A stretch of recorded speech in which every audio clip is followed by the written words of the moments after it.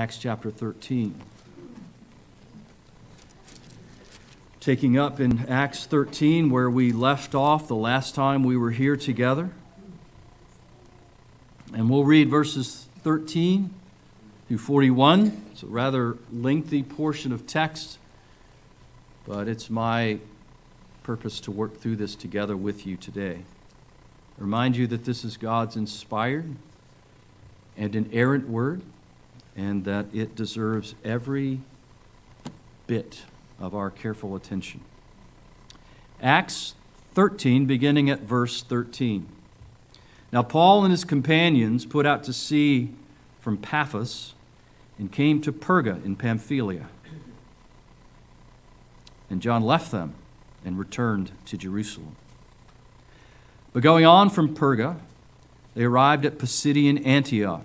And on the Sabbath day, they went into the synagogue and sat down. And after reading the reading of the law and the prophets, the synagogue officials sent to them, saying, "Brethren, if you have any word of exhortation for the people, say it." And Paul stood up, and motioning with his hand, he said, "Men of Israel, and you who fear God, listen.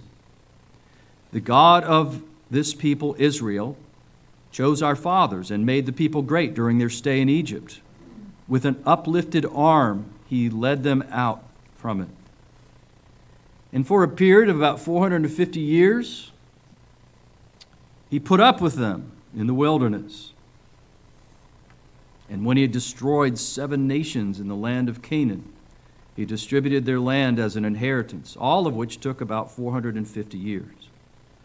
And after these things, he gave them judges until Samuel, the prophet. And then they asked for a king. And God gave them Saul, the son of Kish, a man of the tribe of Benjamin, for 40 years. And after he had removed him, he raised up David to be their king, concerning whom he also testified and said, I found David the son of Jesse, a man after my heart, who will do all my will. From the offspring of this man, according to the promise, God has brought us to Israel a Savior, Jesus. And after John had proclaimed before his coming a baptism of repentance to all the people of Israel, and while John was completing his course, he kept saying, "What do you suppose that I am? I'm not he. But behold, one is coming after me, the sandals of whose feet I am not worthy to untie. Brethren, sons of Abraham's family, and those among you who fear God, to us the word of this salvation is sent out. For those who live in Jerusalem and their rulers, recognizing neither him nor the utterances of the prophet, which are read every Sabbath, fulfilled these by condemning him. And though they found no ground for putting him to death, they asked Pilate that he be executed. And when they had carried out all that was written concerning him, they took him down from the cross and laid him in a tomb. But God raised him up from the dead. And for many days he appeared to those who came up with him from Galilee to Jerusalem, the very ones who are now his witnesses to the people. And we preach to you the good news of the promise made to the fathers, that God fulfilled this promise to our children, in that he raised up Jesus, as it is also written in the 2nd Psalm, "You are my son, today I have begotten you." And as for the fact that he raised him from the dead, no more to return to decay, he has spoken in this way, "I will give you the holy and sure blessings of David." Therefore he also says in another psalm, "You will not allow your Holy One to undergo decay." For David, after he had served the purpose of God in his own generation, fell asleep and was laid among the fathers and underwent decay. But he whom God raised did not undergo decay. Therefore, let it be known to you, brethren, that through him forgiveness of sins is proclaimed, and through him everyone who believes is justified from all things from which you could not be justified through the law of Moses. Take heed, therefore, so that the thing spoken of in the prophets may not come upon you. Behold, you scoffers, and marvel and perish. For I am accomplishing a work in your days, a work which you will never believe, though someone should describe it to you. The grass withers, the flower fades, but the word of our God stands forever. Amen. Amen. Let's pray together. Gracious and most glorious God, we look to you and to your word. We thank you for the revelation that you have given us. We pray that you'd be pleased now to make yourself known to your people, to instruct us, to help us by the power of the Spirit of Christ himself. We ask in Jesus' name. Amen. When a professor assumes the chair of a department in a seminary, he delivers an inaugural lecture or an inaugural sermon. By that point, that professor has already lectured in the classroom many times, and typically he's already addressed the whole body of the seminary.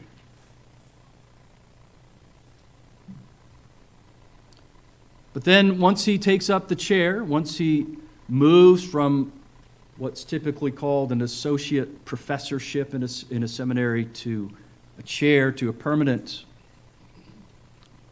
place as a professor in a seminary, he delivers an inaugural speech, an inaugural lecture, an inaugural sermon.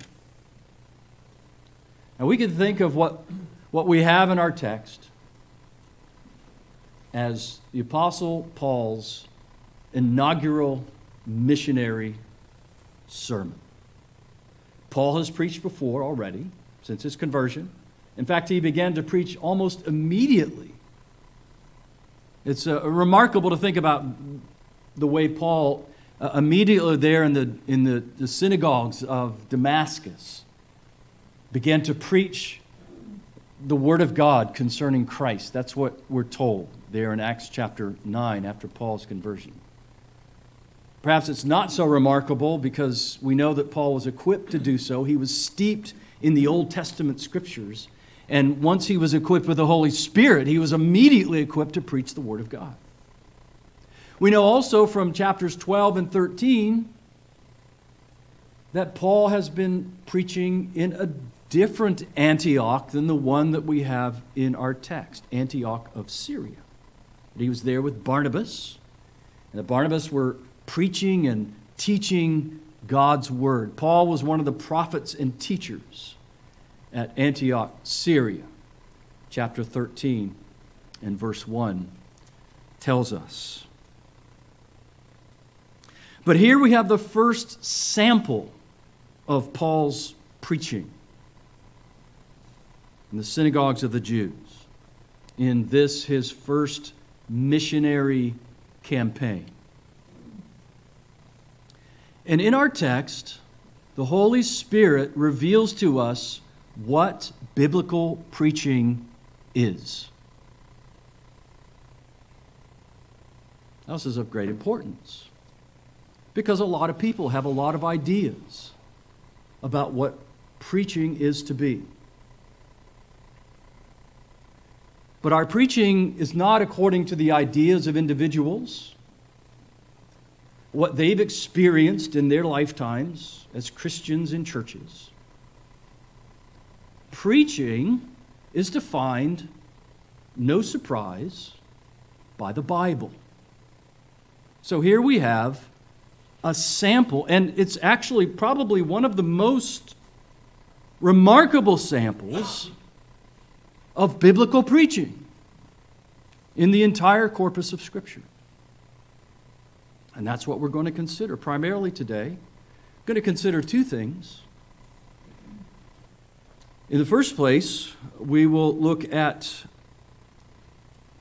the occasion of Paul's inaugural sermon, as we're calling it, in this first missionary campaign, and then we'll look at the substance of that sermon. The occasion and the substance of Paul's inaugural missionary sermon. In other words, we're going to pick up where we left off. We want to trace what Paul is doing in this first missionary campaign, where he's gone. He's been on the island of Cyprus. Now they've moved on to a different location on the shores of Asia Minor, modern-day Turkey.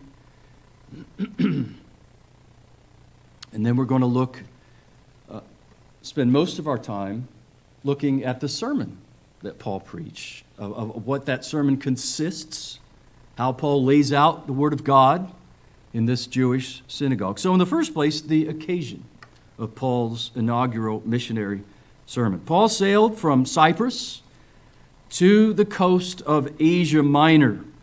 And one of the things that's most interesting about this account of Paul's next movement in this first missionary campaign is Paul's emerging leadership.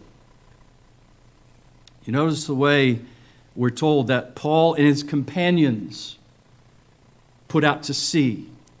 So Paul is the emergent leader now of the mission excursion, this first missionary campaign. Paul is in the driver's seat, so to speak. Paul and his companions now are ministering the gospel. Perga, in the region of Pamphylia, is their first destination.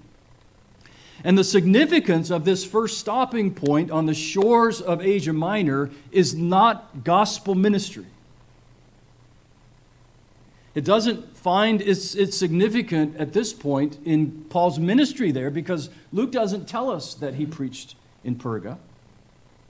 So if he did, I suppose it's possible, but we don't know anything about it. The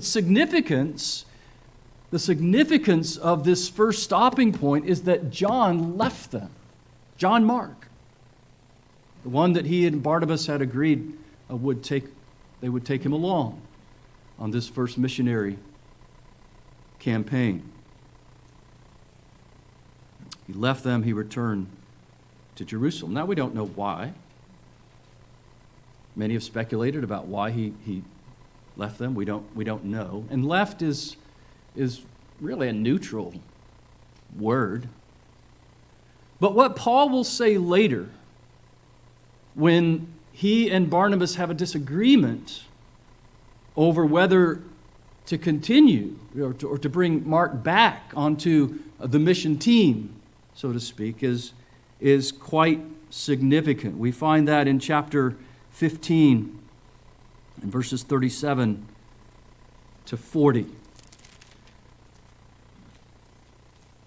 Paul, after some days, this is just prior to their second missionary campaign, Paul said to Barnabas, "Let's return and visit the brethren in every city that we proclaim the word, in which we proclaim the word, see how they are." And Paul and Barnabas was desirous of taking John, called Mark. So this is John Mark, the John Mark that we know.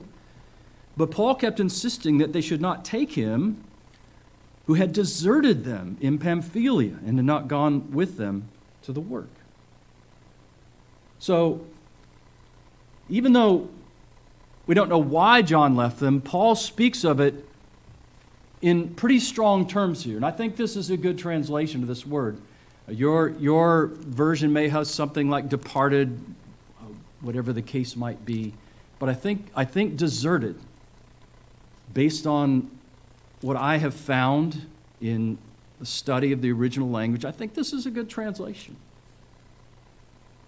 I think John Mark deserted Paul and Barnabas. I think he's culpable for what he did there in Perga of Pamphylia. But what's significant about the significance of John Mark in Acts chapter 13 and verse 13 is not his desertion. Because later in Paul's life, Paul will say to Timothy, come as soon as you can. Paul's in prison, remember, at the end of his life. He says to Timothy, come as soon as you can. It was winter. He said, bring my parchments. No surprise. Bring my books, he said. Bring a cloak. And bring John Mark. It's a great balm to the souls of any who in any sense have been unfaithful to the Lord in the church. It's water to the soul.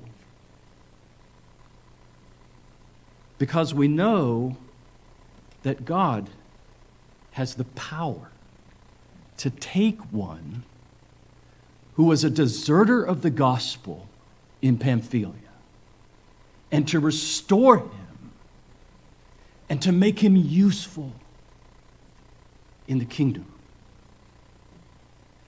What a wondrous thing we discover about this man named John Mark who left Paul and Barnabas before they ever really did anything on this first missionary campaign. Well, from there they proceeded inland across the Taurus Mountains. If you look at the geography of Asia Minor, if you look at where they're going inland from Perga to their next destination, there's a mountain range that they have to cross to get there. Who knows? Maybe that's one of the reasons Mark was hesitant to go with them. We certainly don't know. But they're going toward Pisidian Antioch. That was one of 16 cities named Antioch in the ancient world. And so ancient writers distinguish these 16 different cities by referring to the region in which these cities were. And this was Pisidian, not Syria, but Pisidian Antioch. Why did they choose Pisidian Antioch? Luke doesn't tell us. Why Antioch more than the accessible cities of the coast? We don't know. The extended family of Sergius Paulus, that proconsul to which Paul had preached in Cyprus, we know from extra-biblical history, lived in Pisidian Antioch, and maybe Sergius Paulus gave them a recommendation to the people there. We just don't know. What we do know is that Pisidian Antioch was one of the most important cities of Asia Minor. In this Roman province of Galatia, had a large Jewish population. And because of the city's Jewish population, Paul and Barnabas were able to find a synagogue. So the first Sabbath that came along, they went to the synagogue and they sat down. Now, synagogue worship was similar to the worship that we have in our Protestant churches today. It was simple worship. In the synagogues, all of the ceremonial trappings of the temple were cast aside, and there was the focus was simply the prayer and the reading of the law and the prophets and the explanation of the law and the prophets. And on this particular occasion, the reading of the law and the prophets was followed by an invitation to Paul and Barnabas to give an explanation. To say a word of explanation to the people, verse 15 tells us. And although the invitation was extended to both of them, Paul, the leader of this missionary expedition, took up the charge and preached to the people there in the synagogue. Now that's consistent with what Paul's done so far. That's what he did in Cyprus. He went to the synagogue. It's the very first place they went. That's what he will do throughout his ministry, and it's consistent, remember, with the directive that Paul had received. The gospel is to go to the Jew first and also to the Greek. The gospel is to go to the Jew first and also to the Gentile. I'm not ashamed of the gospel, Paul said. It's the power of God for salvation to everyone who believes, to the Jew first, and also to the Greek. So much then for the occasion of this inaugural missionary sermon. We'll spend the rest of our time now on the substance of this sermon. It's a remarkable sermon. I want you to notice the structure of the sermon. I think this is probably the only three-point sermon we have in the Bible. You notice the three sections here, each introduced by words of address to the hearers. Men of Israel and you who fear God, verse 16. And what follows, verse 16, is the first point. And then brethren, sons of Abraham, Abraham's family, those among you who fear God, verse 26. That's his second point. Therefore let it be known, brethren, verse 38. That's his third point. You notice that Paul addresses two groups of hearers here. He addresses the Jews, he addresses the men of Israel, and then he addresses the God-fearers. The God-fearers are those who are like Cornelius, the centurion, who Peter had met, the one who called Peter. God said to Cornelius, send for a man named Peter, ask him to come to you, preach the word of grace to you. And so Peter did. Cornelius was a God-fearer. He was one that was associated with the synagogue, but not one who was yet a proselyte. So he would not have been a man who was circumcised, for example. He'd not done everything that the Jewish law would have required of him. Section 1 in verses 16 to 25 surveys God's work among his people Israel from the Exodus to John the Baptist. So all that God did from the Exodus to John the Baptist with a focus on David. That's important. Section 2, the second point of his sermon, verses 26 to 37, narrates Jesus' sufferings and resurrection, showing that they fulfilled the promised blessings to David. Section 3, the third point, 38 to 41, draws the application. Promises forgiveness to all who believes and warns unbelievers to flee from the wrath to come. So we'll look at these 3 points. First, in 16 to 26, Paul preached God's grace in Israel's history. And God's grace began with choosing Israel. We read about that this morning, didn't we, in Deuteronomy chapter 7. God's choice of Israel, not based in anything Moses emphasized in Israel, not their prominence, not their worthiness, but on God's love and faithfulness. And we could easily see that elsewhere, especially in the book of Deuteronomy, to which Paul is very likely alluding here. So God's grace to Israel began with his choosing them. His loving kindness was further shown in the way he made Israel great, verse 17 says. Now that's very interesting, isn't it? He literally exalted Israel in Egypt. How could God have exalted Israel if they were slaves in Israel? Well, he did so by multiplying them numerically. He made Israel a great nation in the land of Egypt, even as he had promised to their forefather Abraham. Even more clearly, God showed his grace to Israel by leading them out of Egypt with an uplifted arm. Remember how many times the book of Deuteronomy, for example, speaks of God's outstretched arm, the way that God led Israel out of Egypt. God's grace was further evident in his dealings with Israel during their 40 years in the wilderness. Now, your translation reads something like mine, that he put up with them in the wilderness. You might know that there are many copies of the Greek New Testament and that they don't all agree. And one of the interesting things about this particular verse in the Greek manuscripts is that the spelling of this key verb, which in your translation and mine has something like put up with, varies in the Greek manuscripts, and the change of a single letter in the word makes the difference between put up with them or carried them in the wilderness, carried them gently in the wilderness.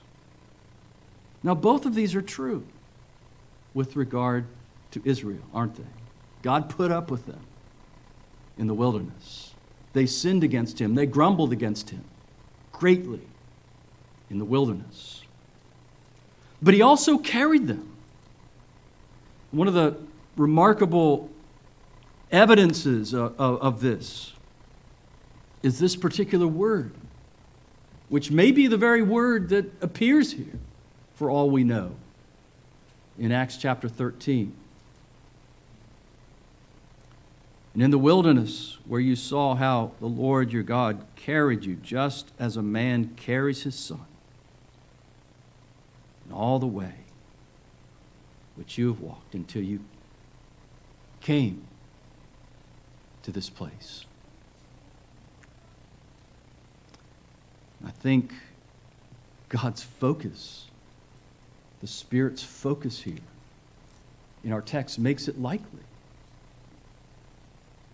that what Paul is saying to Israel is that he carried you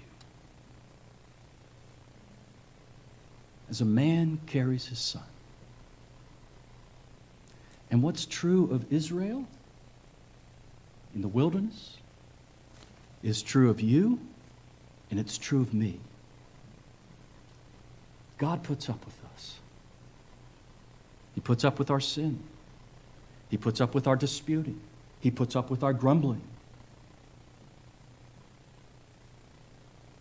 But he's compassionate. And when we fall, he carries us. You remember how when your children were young, and you were on a long walk wherever it was,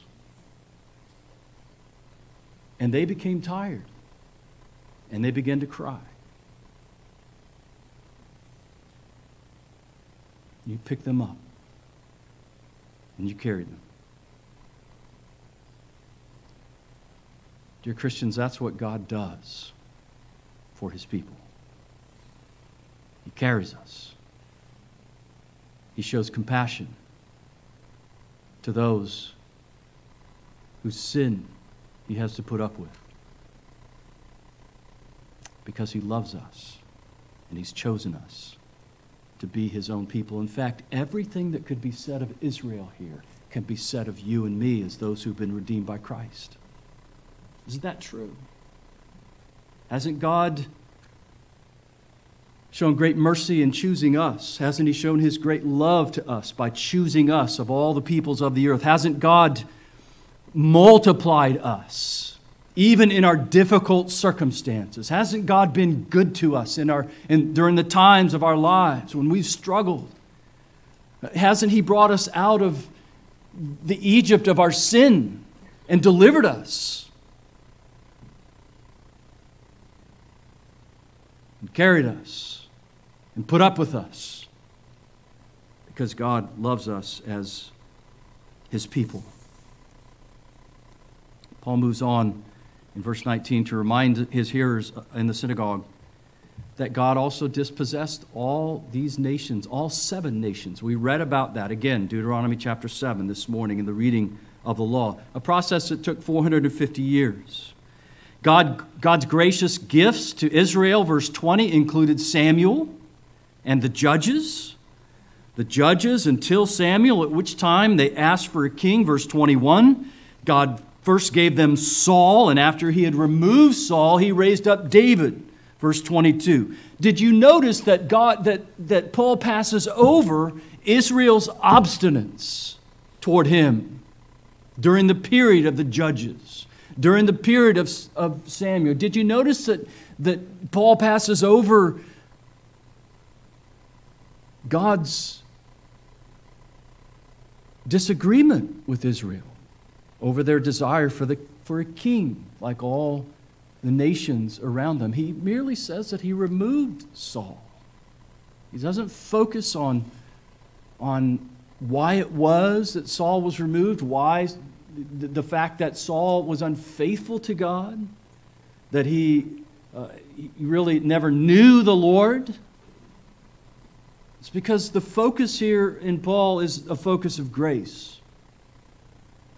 God gave them David, a man after God's own heart. I have found David, the son of Jesse, a man after my own heart, who will do all my will. And that gives Paul opportunity to speak of Jesus, the greater son of David.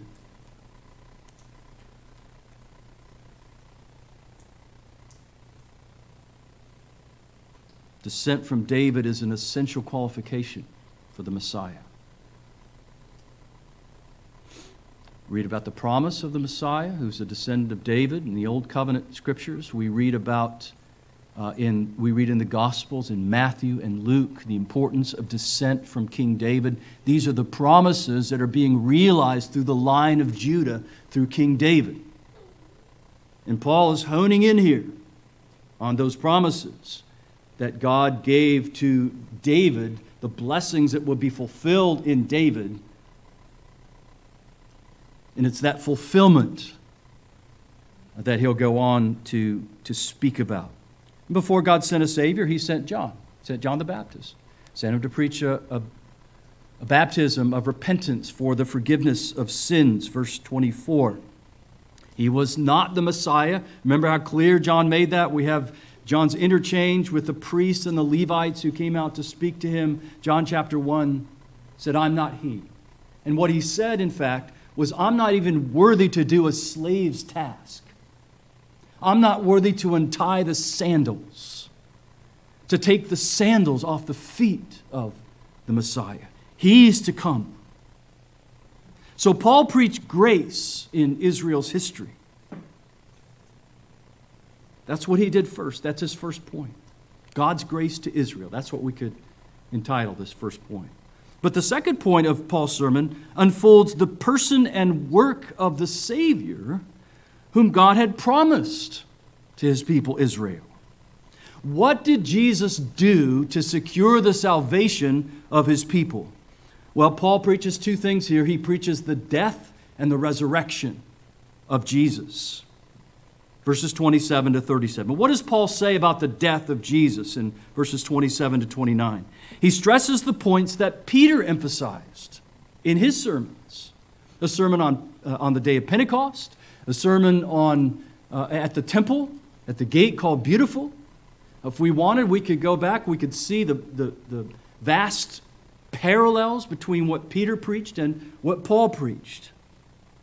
But first, in verse 27, he stresses that the Jews,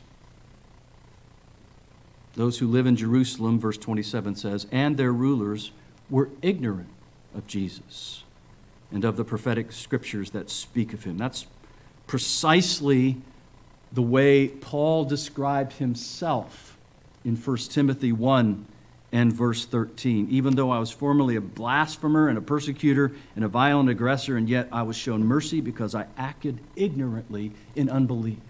So Israel is culpable for their sin. They're ignorant, but their sin is forgivable. That's the message that Paul is trying to get across here. He shows that the Jews both unjustly condemned Jesus and handed him over to Pilate, verse 28. Third, verse 29, that Jesus fulfilled the Old Testament scriptures in this regard. That the Jews and the rulers of Israel carried out all that was written concerning Jesus. That's what the Holy Spirit stresses through the biblical pens of the writers of Scripture, that everything that took place, everything that happened to Jesus, all that God did was a fulfillment of what He had spoken through the Old Testament Scriptures. What the Jews did, they did so culpably, they were guilty,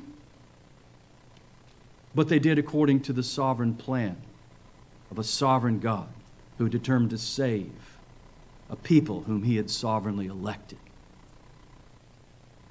What does He say about the resurrection? In verses 30 to 37. Men condemned and crucified Jesus, but God raised Him up. In doing so, God did not allow the verdict of ignorant humans against Jesus to stand. The resurrection is God's vindication of His only begotten Son. Furthermore, verse 31, Paul stresses that there were many witnesses to the resurrection. Jesus made multiple resurrection appearances for many days to those who came up with Him from Galilee, and these are the very men who've been proclaiming the gospel in their midst, in the midst of God's people, Israel.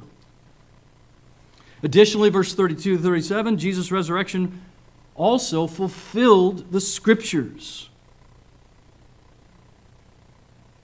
Verses 32 and 33, the good news that Paul was preaching was the promise made to the fathers, which God had fulfilled to us, the children.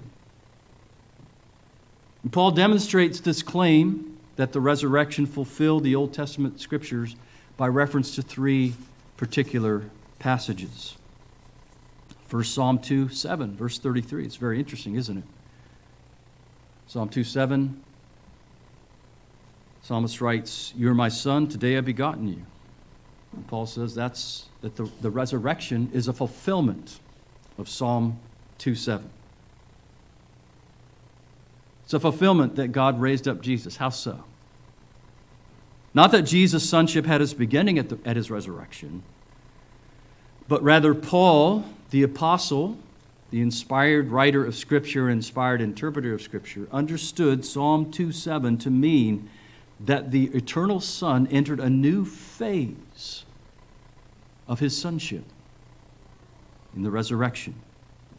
Not only fulfilling the promises of Scripture, but securing for His people all that they need for their salvation. It's remarkable how central the resurrection of Jesus Christ is to the book of Acts. It's not something that's a focal point only on Easter Sunday.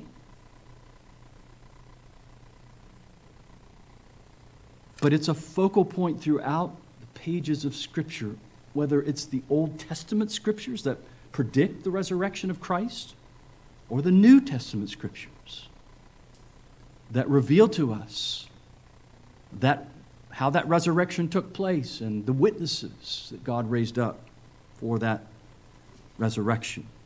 The second and third passages that Paul quotes are from Isaiah 55:3.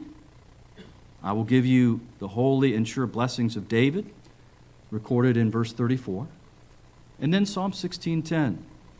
You will not allow your Holy One to undergo decay, recorded in verse 35. Now remember, that's a very passage to which Peter pointed in his Pentecost sermon. How do these second and third passages support Paul's point? Well, negatively, the Scripture promised that unlike David, Jesus, God's Holy One, would not undergo decay. The promise, in other words, the promise of Psalm 16:10, you will not allow your Holy One to undergo decay, even as Peter pointed out in that Pentecost sermon, didn't apply to David because David was in the grave and he was decaying. It applied to Jesus, whom God did not allow to undergo decay, but raised Him up on the third day. Positively, God granted to Jesus at His resurrection the holy and sure blessings of David. Those holy blessings refer to the salvation that Christ has accomplished by his obedience, by his death, by his resurrection. They're sure blessings precisely because Jesus has been raised from the dead, never to die again, existing now in his resurrected body in heaven, fully God, fully man. And the Father hasn't given these holy and sure blessings to his risen and exalted Son alone. This word translated "you" in Isaiah 55:3, in that quote that I will give you the holy and sure blessings of David, is in the plural. Those blessings, those holy and sure blessings, were procured through the resurrection of Christ for you and for me. And it's the power of that resurrection that not only underlays, is not only the foundation, not only the power for our entire Christian experience, but it's the basis upon which we ourselves will be raised from the dead, isn't it? So Paul preached God's grace in Israel. He preached salvation in the death and resurrection of Christ. And in the third point, he proceeds to press the claims of Christ upon his hearers. Christ's accomplishments, Christ's saving work on behalf of his people. Paul preached in verses 38 to 43 the absolute necessity of faith in Jesus Christ. And in these final verses of our text, Paul gives an invitation and he gives a warning.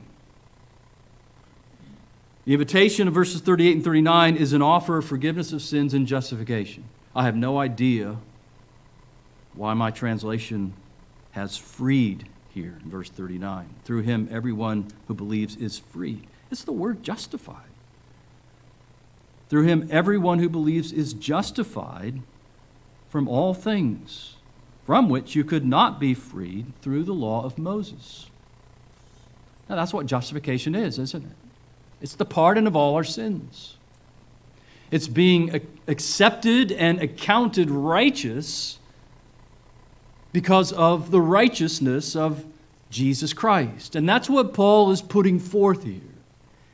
He's putting forth to the Jews and the God-fearers that he's addressing that day in the synagogue, the very thing that he highlights elsewhere in the Scriptures.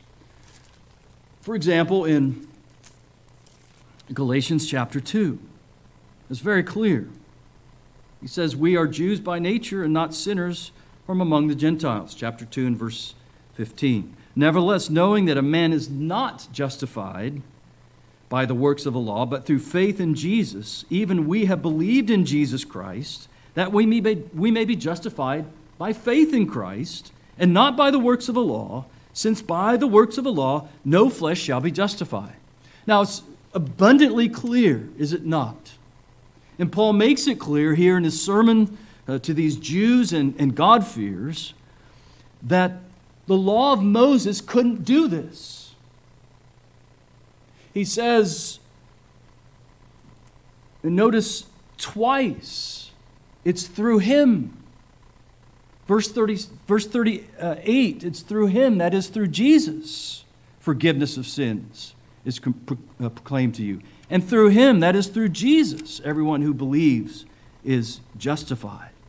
The law of Moses can't do it. Law works can't do it. And Paul makes it clear in the passage in Galatians from which we read, has he not?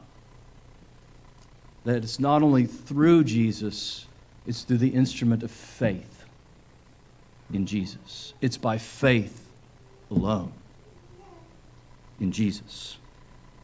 And then he follows that invitation with the warning that we find in verses 40 and 41 of our texts.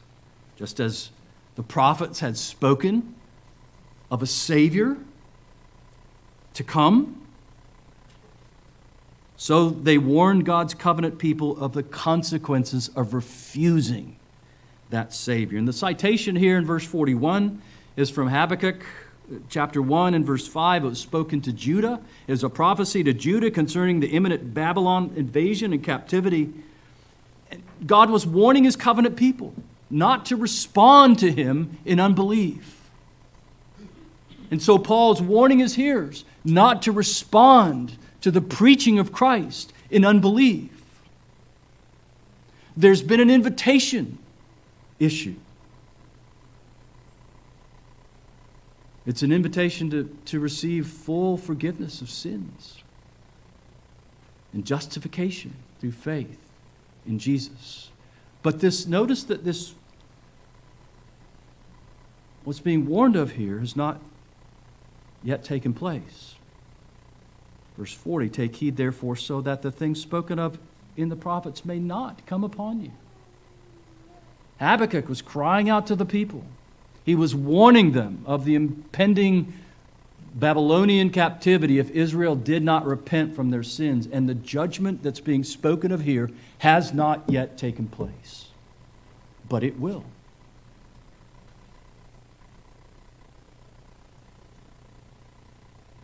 And so God is, through Paul, issuing this warning to every man, every woman, every boy, every girl. The only way to escape this judgment is to look to Jesus in faith.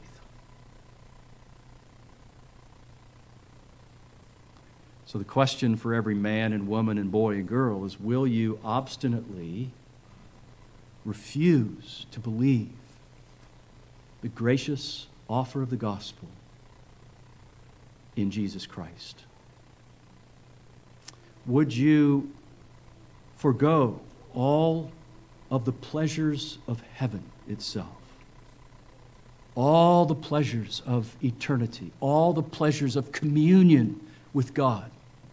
Would you trade that for destruction under God's judgment in hell forever? Paul is pleading with these Jews and God-fearers. I plead with any in the hearing. If you're refusing to believe in Jesus, turn from your ignorance, the ignorance that keeps you, the ignorance that's blinded you, the ignorance that has stopped up your ears, and look to Jesus and believe in Him alone for salvation. Well, I think two things are two things come forth practically here. First of all, we should know what biblical preaching is. We should know. We mustn't try to determine what preaching is based on our experience in the church, the way this preacher or that preacher has preached in a former congregation where you had your membership. The Bible defines preaching. Tradition in churches does not define preaching. The Bible defines it. It must dictate our view of preaching. And biblical preaching does three things, essentially.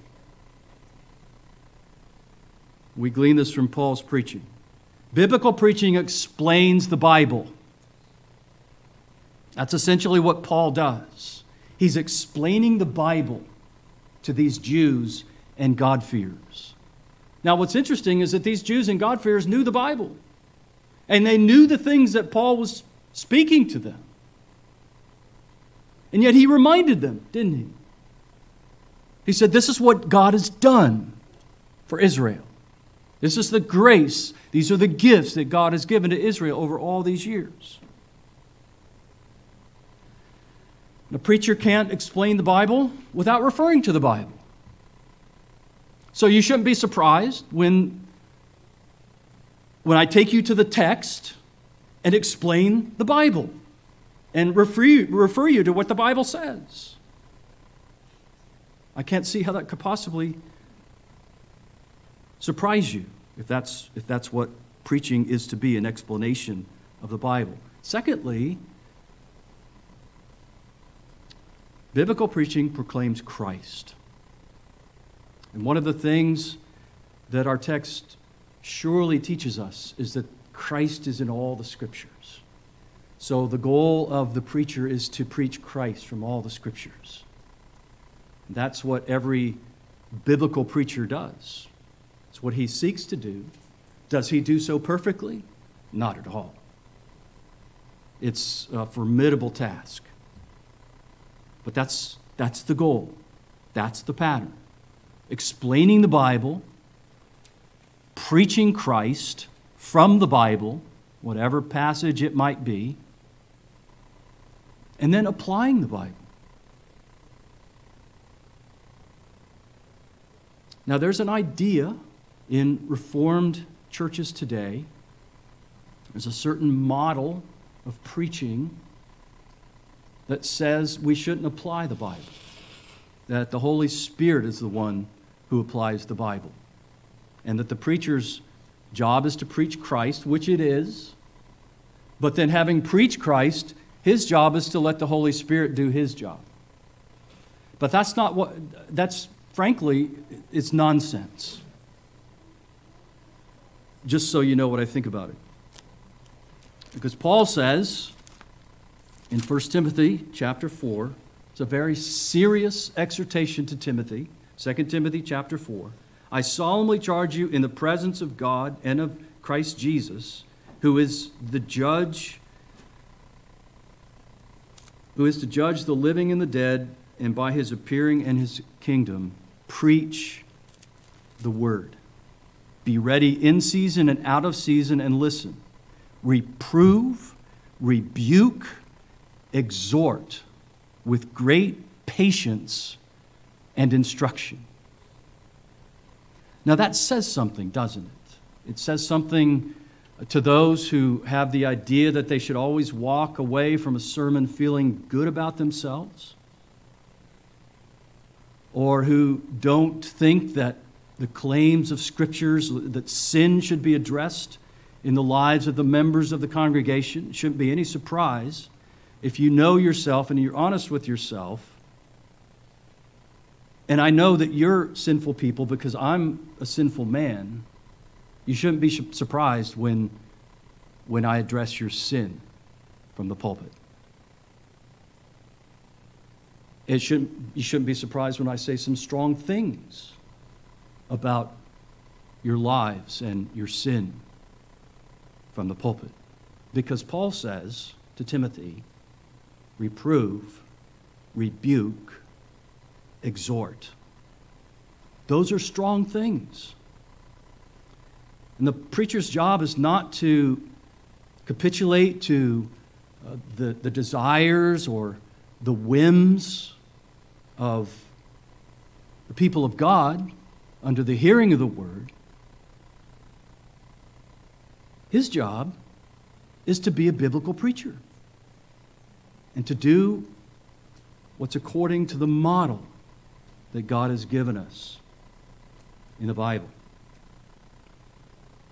Paul will go on to speak about a time that will come when they'll not endure sound doctrine, but wanting to have their ears tickled, they'll accumulate for themselves teachers in accordance to their own desires, and will turn away their ears from the truth, and will turn aside to myths. But he says, you, Timothy, be sober in all things, endure hardship, do the work of an evangelist, fulfill your ministry. And doing the work of an evangelist, which is subsumed in the office of every preacher, is to preach Christ, to explain the Bible, to preach Christ from the Bible, and to apply the Bible. God shows us. We don't have to guess what biblical preaching is. It's very clear from the examples we have in Scripture. And we should know that. And we shouldn't buckle under biblical preaching. You must know what biblical preaching is. And then let me say one final time that you should heed the warning. Listen to the invitation. Come to Christ. Come to faith in Him. Listen to the warning. Don't consign yourself by your obstinance and your refusal to look to Christ. Don't consign yourself to eternal judgment in hell. Jesus, that's who Paul preached. Jesus, He's the one who's been set before you today. He's our all. His death, His resurrection has accomplished it all. There's nothing left. There's no further satisfaction. His satisfaction, His obedience. It's our all. And so God says, put the fullness of your trust. Devote the fullness of your faith in the living, exalted Savior, Jesus Christ. Let's pray. Our Father in heaven, we do bless your great and glorious name for the gracious work that you've done in your people throughout their history. Israel, how you chose them and delivered them out of Egypt and brought them into their inheritance in the promised land and sustained them through the period of the judges and the kings and the way, O Lord, that you've sustained your church even down to the present age. And the way you've put up with us and carried us through the wilderness. We bless your great and glorious name. We thank you for Jesus. We thank you, O Lord, for His righteous work on our behalf. We thank you, O God, that you have carried out your mighty acts in your only begotten Son, and that you've given us a Savior, a Messiah, one who's saved us to the uttermost from all of our sins. Help us, O God, to look to Jesus alone, to look to our Savior by faith. Through Him, O God, pardon all of our sins. Accept us in Jesus. Account us as righteous in Jesus. And sanctify us in our glorious Savior, Jesus Christ. We pray in His name. Amen. Amen. Our psalm of response is number 439 in the Trinity hymnal.